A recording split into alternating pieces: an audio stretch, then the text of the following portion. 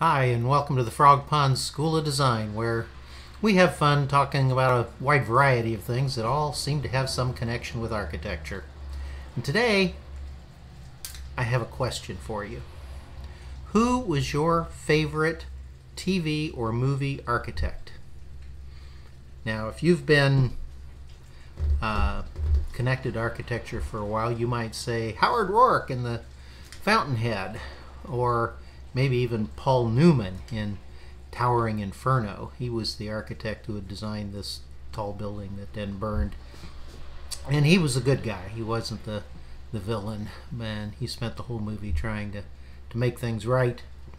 One funny story from that movie, we're sitting there watching, and at one point Paul Newman goes running into this electrical switchgear room, and he pulls open a cabinet and he starts pulling wires and doing things, rewiring things, and I'm laughing out loud at this point. And my wife says, "What's so funny?" And I said, "He doesn't have any idea what any of that stuff is." And she said, "Well, he should. He's the architect," and went right back to watching the movie. But in those cases, the fact that the hero or whoever was an architect was really directly connected to the plot. But think about all those shows where some character just happened to be an architect and had nothing to do with the plot of the show itself. Think of Mike Brady on the Brady Bunch, or Sam Baldwin, played by Sam Hanks in Sleepless in Seattle, or You've Got Mail, one or the other, I forget. Peter Mitchell, played by Tom Selleck in Three Men and a Baby. Even remember Family Ties with the Keaton family? Well, Elise Keaton, the mom, was an architect in that show. And one of the real classics was Henry Fonda, who was juror number 8 in 12 Angry Men.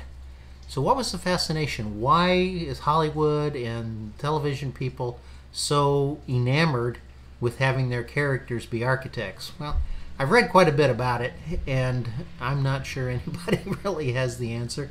I think it's kind of convenient. I think it's a little bit, kind of intriguing. It's a profession that not everybody really knows the ins and outs of. It's a little more interesting than having them be an advertising account executive or something like that.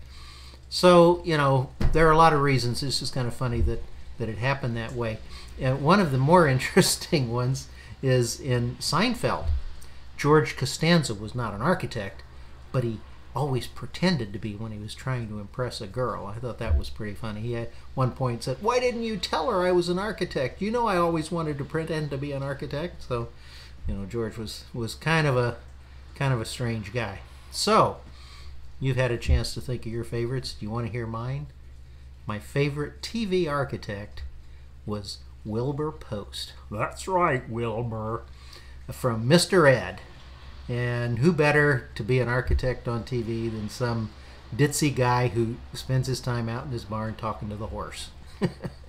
Hey, thanks for joining us today from Frog Pond School of Design. I look forward to seeing you hanging around the pond again real soon.